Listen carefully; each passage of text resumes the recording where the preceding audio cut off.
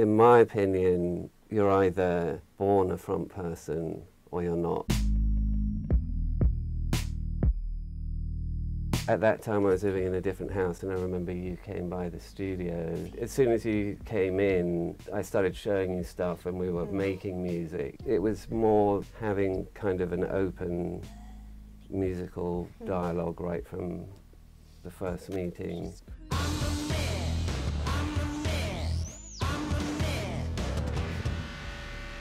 I like the fact that you had a very strong opinion about music coming out today, but also past music. You basically liked 5 things in the world. I love that kind of mind, having this desire for not perfection, but this high expectation for music to be the best it can be.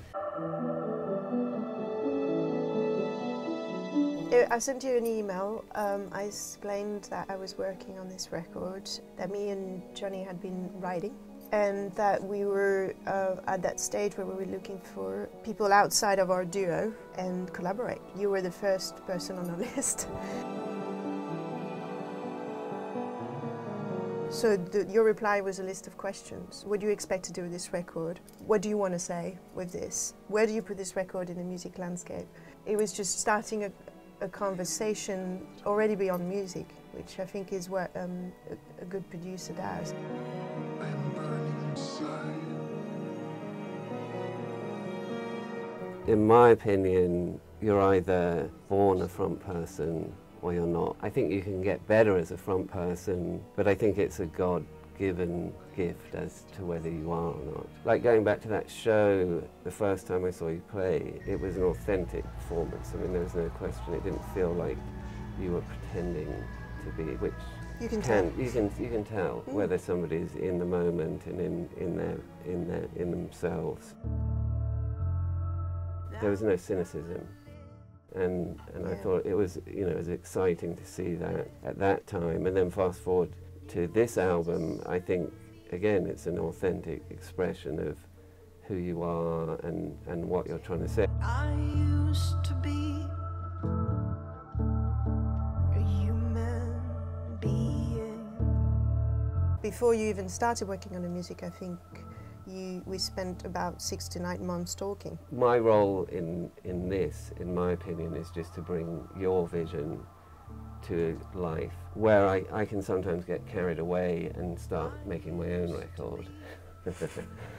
That's why I don't work on a lot of stuff. I never felt that because of the communication. It was quite impressive, actually, the fact that we would talk so much before, and then you went away and came back with exactly what you said you were going to do. Particularly the part in Los Angeles when you guys were here, because it felt like that was a musical conversation, not just via email, like literally one could lay hands on an instrument. And I remember you playing the chords to the middle of I'm a Man. I think also finding the voice of what is the Jehnny Beth record.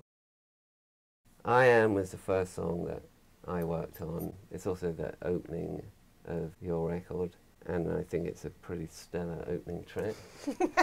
I agree. Whatever way you want to look at it, the most important thing is the vocal and supporting the vocal, and you need a delivery with conviction. And it felt like a piece that came from your soul, as it were. So I am naked all the time. I am burning inside.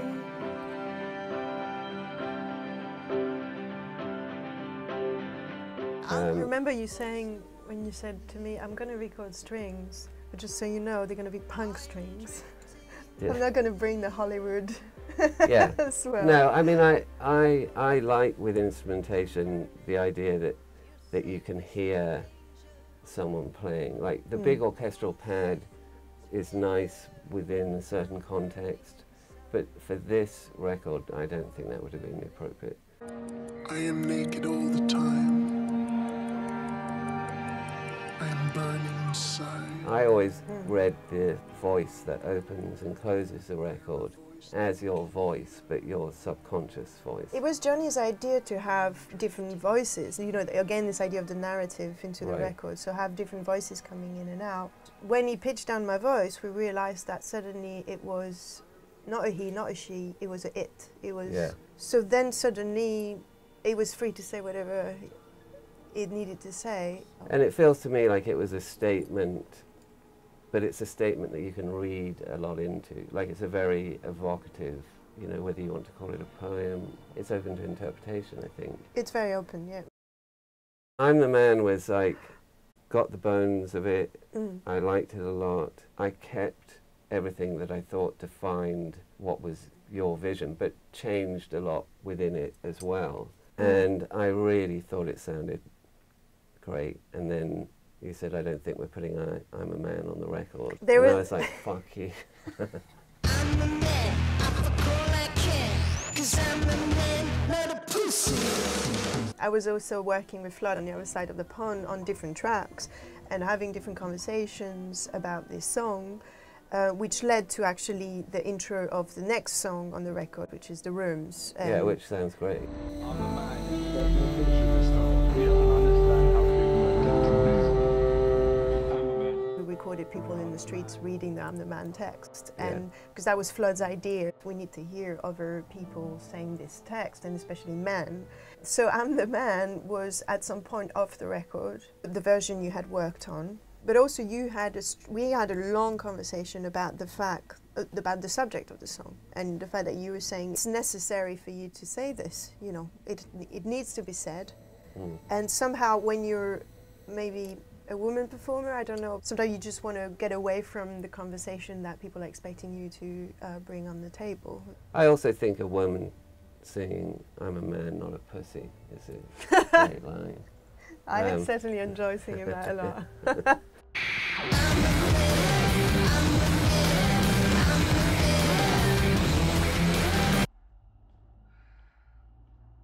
By the time I got to Human, I'd done I Am, and I'd done I'm a Man. And I Am, to me, set certain kind of parameters sonically. I followed throughout the record. Like, I think it's good to have an identity, particularly nowadays where, obviously I don't work on a laptop, but anyone could record an album on a laptop. You can have every synth ever made, modelled, every drum machine, an orchestra. Too many choices don't lead to good music, in my opinion. Having the choices is nice, but then you've got to make your choices.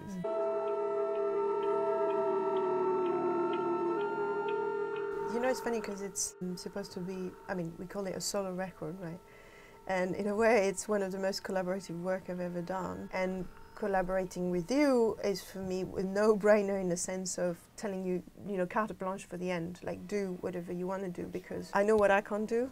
You know, I know my weakness. Yeah, and, you know, same here. that's not something I can do. I think for this music song. is about communication, and I think it's about trust. Being able to do the opening and the closing and the kind of middle aggressive song, it was a luxury job in that sense. The idea of starting with your subconscious and ending with the subconscious over a completely different chord structure. When the record opens, it feels darker. It's deliberately dissonant underneath it.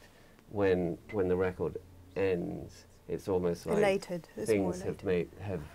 we've been on a journey where things now make sense. You know, it starts more questioning and it ends more hopeful. Well, I think that's a great metaphor about the journey of making the record. It starts with questions and Yeah. end with contentment.